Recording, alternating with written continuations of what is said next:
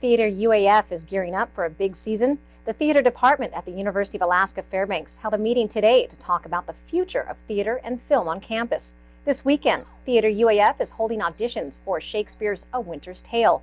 There are positions for as many as 25 roles, including a young prince and a bear. Assistant Professor of Theater and Director Stefan Golix pointed out that despite this being a university production, auditions are open to the entire community.